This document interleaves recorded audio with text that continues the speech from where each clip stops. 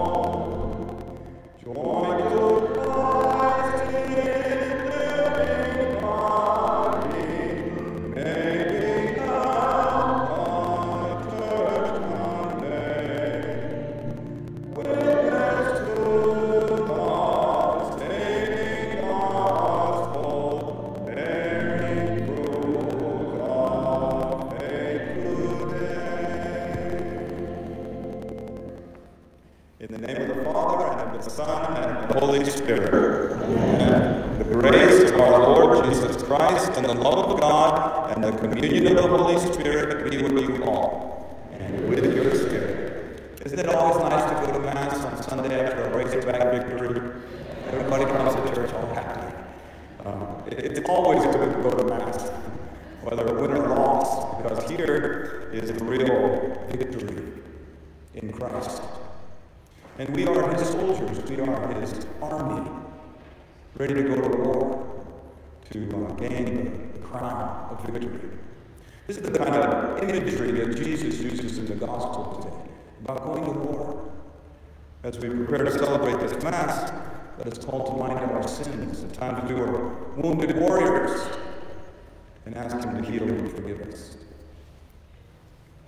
I confess to Almighty God and to you, my brothers and sisters, that I have greatly sinned in my thoughts and in my words, in what I have done and in what I have failed to do, through my most grievous fault. Therefore I ask Blessed Mary, ever Virgin, all the angels and saints, and you, my brothers and sisters, to pray for me to the Lord our God. May Almighty God have mercy on us, forgive us our sins, and bring us to everlasting life. Amen.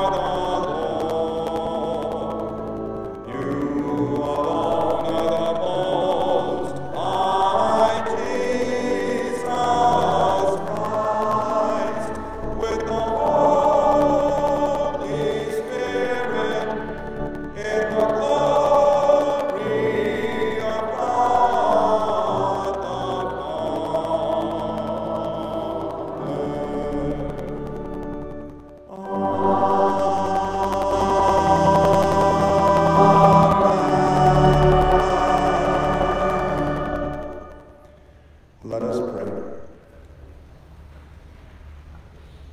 O God, by whom we are redeemed and receive adoption, look graciously upon your beloved sons and daughters, that those who believe in Christ may receive true freedom and an everlasting inheritance. Through our Lord Jesus Christ, your Son, who lives and reigns with you in the unity of the Holy Spirit, God, forever and ever. Amen.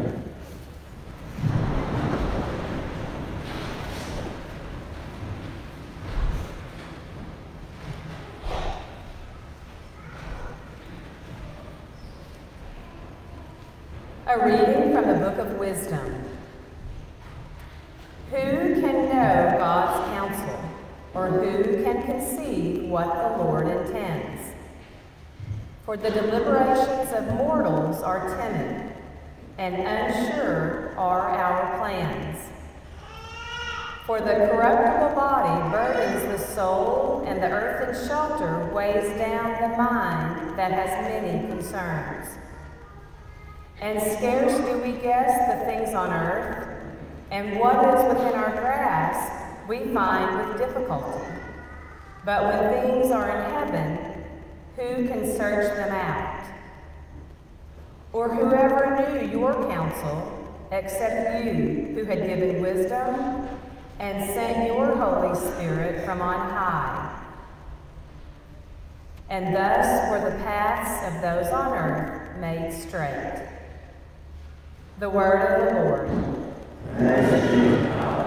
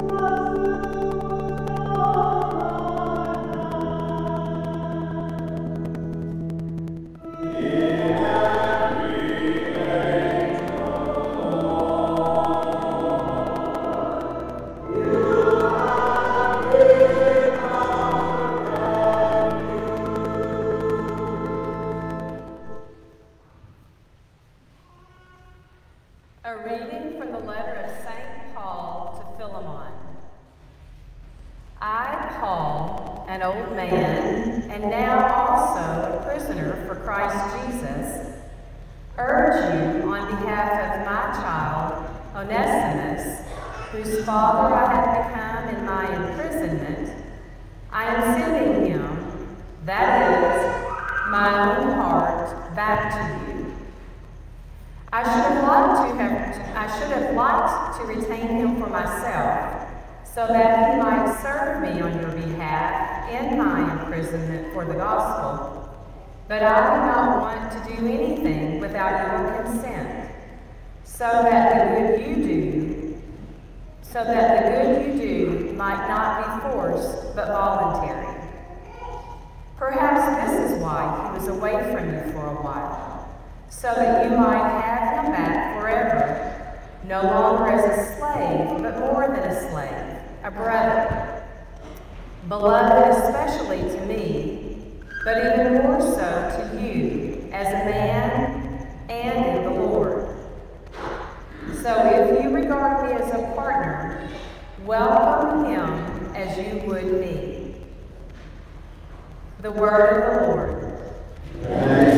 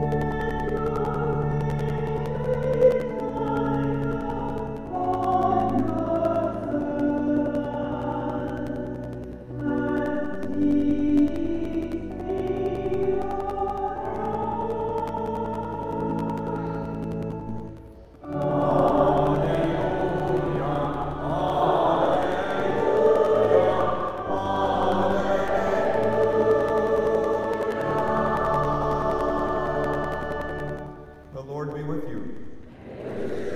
A reading from the Holy Gospel according to Luke. Great crowds were traveling with Jesus, and he turned and addressed them.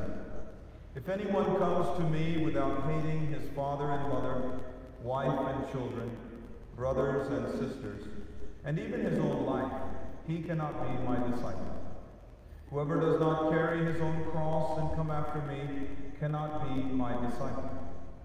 Which of you, wishing to construct a tower, does not first sit down and calculate the cost, to see if there is enough for its completion? Otherwise, after laying the foundation and finding himself unable to finish the work, the onlookers should laugh at him and say, "This one began to build but did not have the resources to finish." Or what king, marching into battle, would not first sit down and decide whether with 10,000 troops he can successfully oppose another king advancing upon him with 20,000 troops? But if not, while he is still far away, he will send a delegation to ask for peace terms. In the same way, any one of you who does not renounce all his possessions cannot be my disciple. The Gospel of the Lord.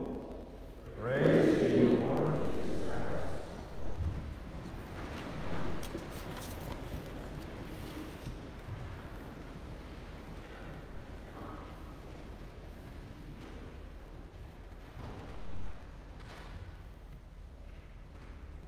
Recently, my nephew Isaac graduated from West Point Academy and is serving in the U.S. Army as a tanker.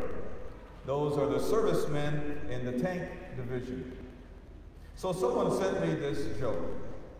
A cowboy who had just moved to Wyoming from Texas walks into a bar and orders 3 mugs of beer.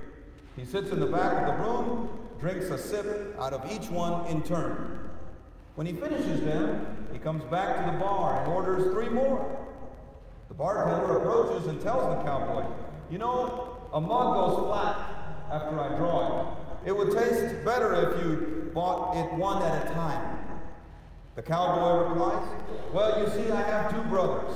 One is an airborne ranger, and the other is a Navy SEAL, both serving overseas somewhere. When we all left our home in Texas, we promised that we would drink this way to remember the days that we drank together, the 3 of us." The cowboy becomes a regular at the bar and always drinks the same way, ordering the 3 beers.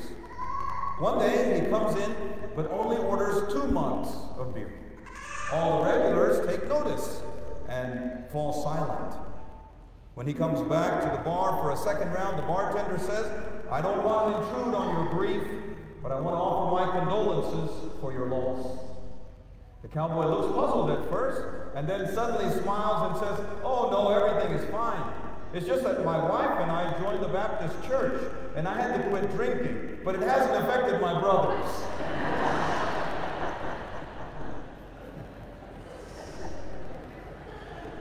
I mentioned this military imagery, not only because my nephew Isaac is in the Army, but also because Jesus uses a military analogy in the gospel today. Did you catch it? Jesus said, "What king marching into battle would not first sit down and decide whether with 10,000 troops he can successfully oppose another king advancing upon him with 20,000 troops?" In other words, the whole Christian enterprise can be envisioned as a great military campaign against sin and Satan, whose demonic legions basically outnumber us Christians 20,000 to 10,000. Our enemies, therefore, are not worldly forces or nuclear missiles or drone attacks.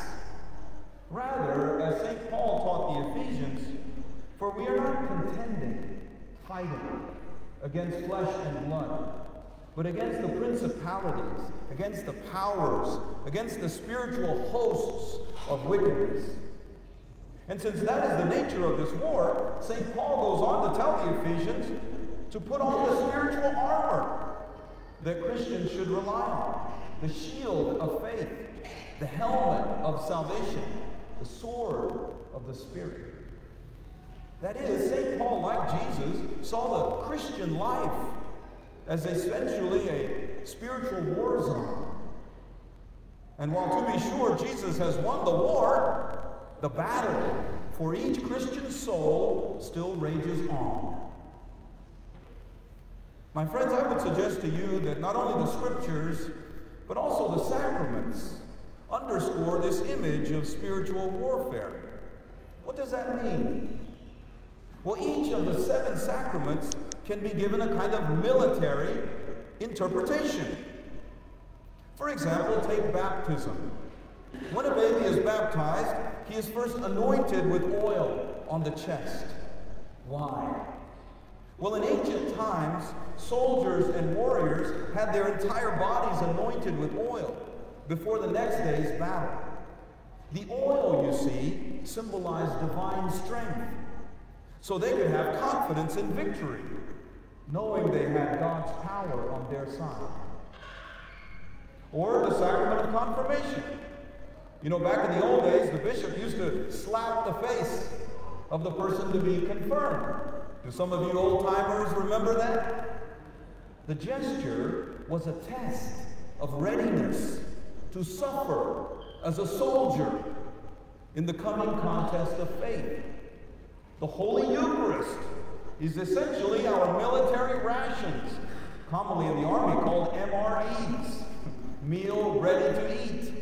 And communion kind of tastes about like that, an MRE. A couple who has received holy matrimony and been married for more than a week knows that a wedding sometimes feels like warfare. Ask any couple if a bed has ever become a battlefield. The sacrament of holy orders puts a man in a rank as an officer in the Lord's army. The Pope is the spiritual general, and the altar servers are the privates. Sorry, guys. I often compare the religious orders, the Carmelites, the Jesuits, the Benedictines, the Franciscans, to the special forces, like the Airborne Army Rangers or the Navy SEALs. The whole church, you see, is a spiritual army that has been mobilized for war. The sacraments of anointing of the sick and confession are designed to heal us when we are wounded in battle. Pope Francis wrote that the church is a field hospital after battle. Do you remember that popular television show called MASH? I grew up watching it. That stood for Mobile Army Surgical Hospital. And that is essentially what we priests do when we hear confessions or go to the hospital or homes and anoint the sick. We're doing spiritual surgery on wounded warriors. In other words, Christians don't have to die on the battlefield because a MASH unit in the sacraments of healing helps you to recover. C.S. Lewis picked up on this war zone imagery when he wrote in his classic book called Mere Christianity. When you go to church, you are really listening in to the secret wireless from our friends. That is why the enemy is so anxious to prevent us from going. He does it by playing on our conceit, our laziness, and our intellectual snobbery. My friends, that is why we go to church. We put on spiritual armor. We are fed with military rations. We are tested for battle. And we are healed when we are wounded. If you don't go to church, you are essentially walking onto the battlefield naked. But when we put on the armor of God, our smaller Christian forces, with only 10,000 troops, can gain the victory over Satan's imposing army of 20,000 troops. The Christian life is a war zone, and my nephew Isaac is not the only soldier who's preparing for battle. Praise be Jesus Christ.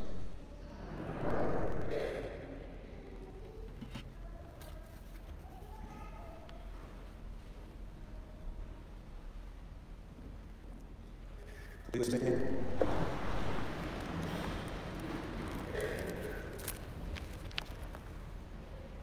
As God's army, we pray and profess our faith together, saying, I believe in one God, the Father Almighty, maker of heaven and earth, of all things visible and invisible. I believe in one Lord, Jesus Christ, the only begotten Son of God, born of the Father before all ages, God from God, light from light, true God from true God, begotten not made, consubstantial with the Father. Through him all things were made.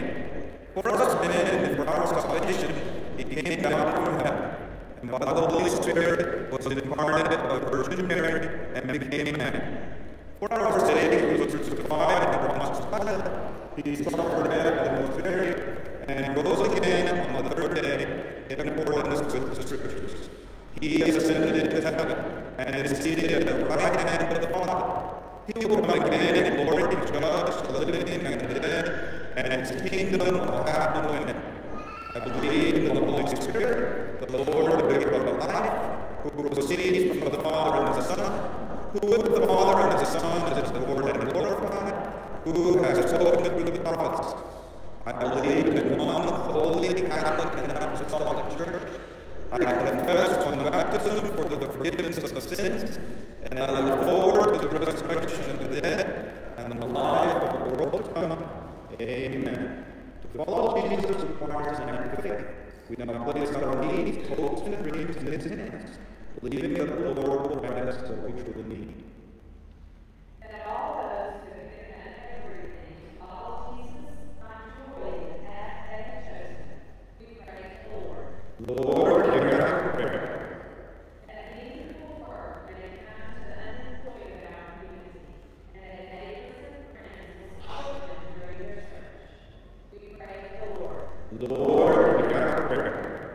For all the sick, especially Dr. Bill Curry and Sam Fiore, we pray to the Lord. Lord, hear our prayer.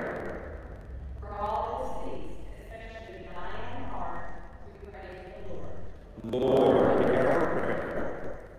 For the intentions of our parishioners for whom this Mass is offered, we pray to the Lord. Lord, hear our prayer.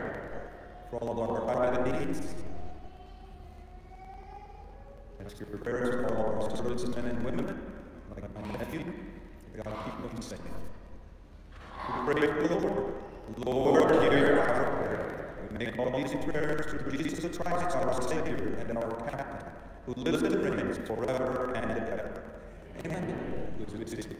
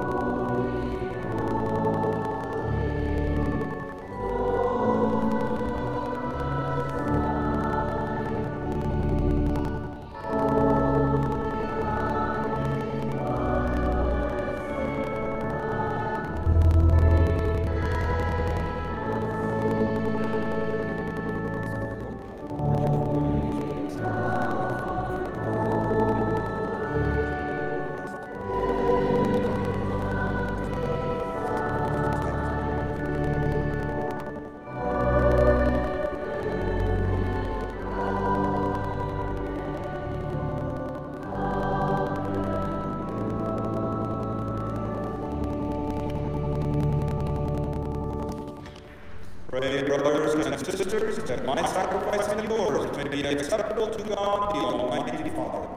May the Lord accept the sacrifice at your hands for the praise and the glory of his name, for our good and good of all his holy church. O God, who give us the gift of true prayer and of peace, graciously grant that through this offering we may do fitting homage to your divine majesty, and by partaking of the sacred mystery, we may be faithfully united in mind and heart through Christ our Lord. Amen. The Lord be with you, and with your spirit. Lift up your hearts. We lift them up to the Lord. Let us give thanks to the Lord our God. It is right and just. It is truly right and just. It is our duty and our salvation, always and everywhere, to give you thanks. Lord, Holy Father, Almighty and eternal God, through Christ our Lord. For out of compassion for the waywardness that is ours, he humbled himself and was born of the Virgin. By the passion of the cross, he freed us from unending death, and by rising from the dead, he gave us life eternal. And so with angels and archangels, with thrones and dominions, and with all the hosts and powers of heaven, we sing the hymn of your glory, as without end we acclaim.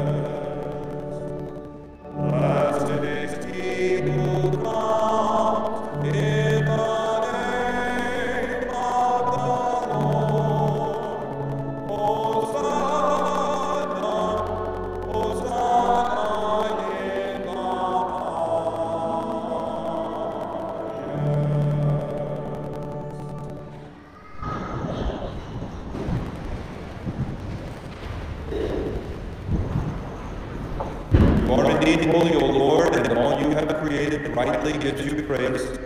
For through your Son, our Lord Jesus Christ, by the power and working of the Holy Spirit, you give life to all things and make them holy.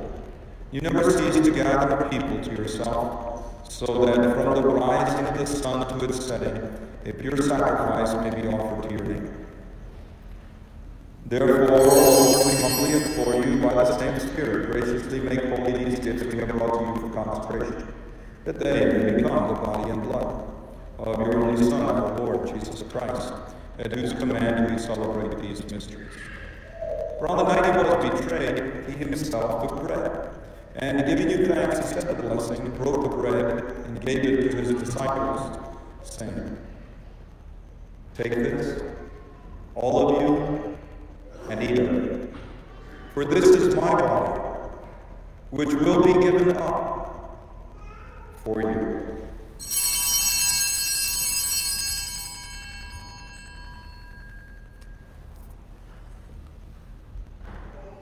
In a similar way, when supper was ended, he took the chalice, and giving you thanks, he said the blessing, and gave the chalice to his disciples, saying, "Take this, all of you, and drink from it. For this is the chalice of my blood, the blood of the new and eternal covenant, which will be poured out for you and for many, for the forgiveness of sins. Do this in memory of me."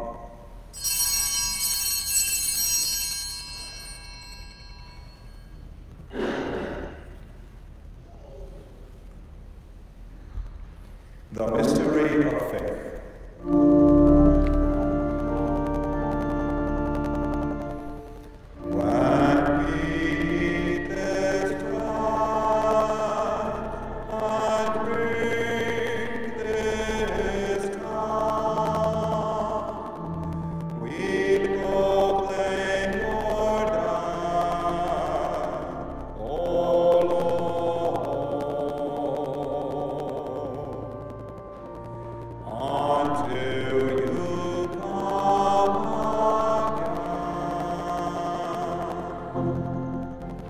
Therefore, O Lord, as we celebrate the memorial of the saving passion of your Son, his wondrous resurrection and ascension into heaven.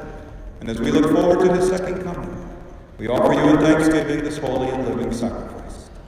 Look, we pray upon the oblation of your church, and recognizing the sacrificial victim by whose death you will to reconcile us to yourself, grant that we who are nourished by the body and blood of your Son and filled with his Holy Spirit may become one body, one spirit in Christ.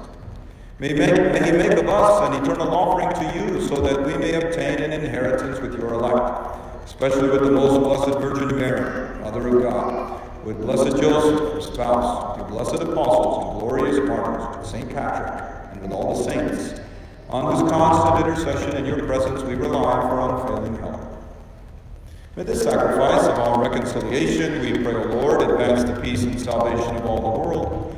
Be pleased to confirm in faith and charity your pilgrim church on earth with your servant Francis, our Pope, and Antony, our Bishop, the order of bishops, all the clergy, and the entire people you have gained for your own. Listen graciously to the prayers of this family whom you have summoned before you.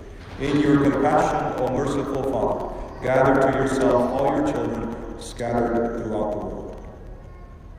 To our departed brothers and sisters, and to all who are pleasing to you at their passing from this life, give kind admittance to your kingdom. There we hope to enjoy forever the fullness of your glory, through Christ our Lord, through whom you bestow on the world all that is good. Through him, and with him, and in him, O God Almighty Father, in the unity of the Holy Spirit, all glory and honor is yours forever and ever.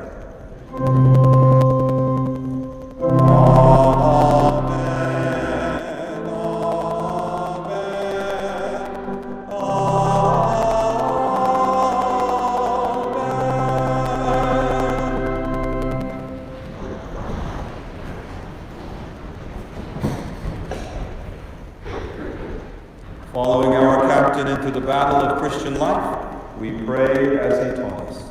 Our Father, who art in heaven, hallowed be thy name. Thy kingdom come, thy will be done, on earth as it is in heaven. Give us this day our daily bread, and forgive us our trespasses, as we forgive those who trespass against us. And lead us not into temptation, but deliver us from evil. Deliver us, Lord, we pray, from every evil. Graciously grant peace in our days, that by the help of your mercy we may be always free from sin and safe from all distress, as we await the blessed hope and the coming of our Savior, Jesus Christ. For the kingdom, the power, and the glory are yours, now and forever. Lord Jesus Christ, who said to your apostles, "Peace I leave you, my peace I give you," look not on our sins, but on the faith of your church, and graciously grant her peace and unity in accordance with your will, who live and reign forever and ever. Amen. The peace of the Lord be with you always, and with your spirit. At this point, as we turn to give each other the sign of peace, feel free to give a fist bump. If you're not comfortable shaking hands, that might be a little bit easier for people who are kind of concerned about COVID. Let us offer each other the sign of peace.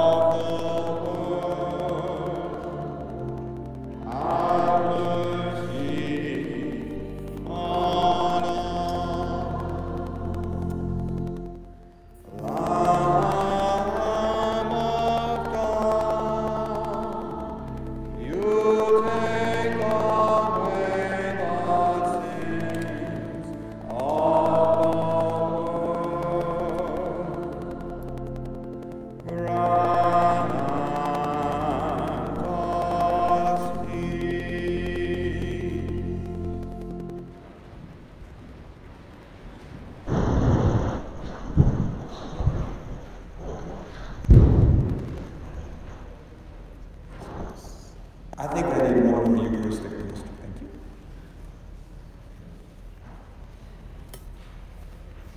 Behold the Lamb of God, behold him who takes away the sins of the world. Blessed are those called to the supper of the Lamb. Lord, I am not worthy that you should enter under my roof, but only say the word, and my soul shall be healed.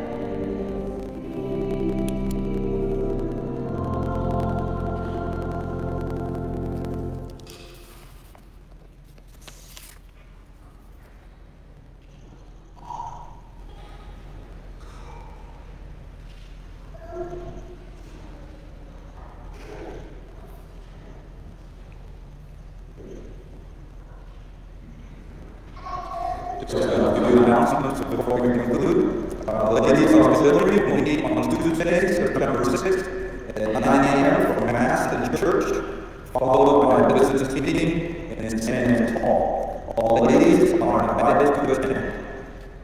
The West River Valley Catering Council of Catholic Women will meet at Sacred Heart of Mary Parish Center on Tuesday, September 13th at 5:30 p.m. for the Rosary, and then at 6 p.m. for dinner, and to hear Deacon Tom Jacobs from Casting speak on Living Jesus' Great Command. And I see Church and invite you to our annual Hispanic Cultural Festival on Saturday, September 17th, from 6 to 11 p.m. in our church parking lot. We will have all kinds of delicious Hispanic homemade food, music, and entertainment for all the family. Entrance is free, and everybody is invited. See you there. Please stand.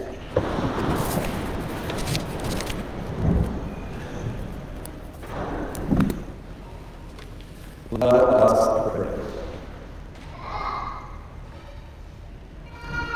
Grant that your faithful Lord, whom you nourish and endow with life through the food of your word and heavenly sacrament, may so benefit from your beloved Son's great gifts that we may merit an eternal share in his life, who lives and reigns forever and ever. Amen. The Lord be with you. May Almighty God bless you, the Father, the Son, and the Holy Spirit. Amen. Go forth, the Mass is ended. Thanks be to God.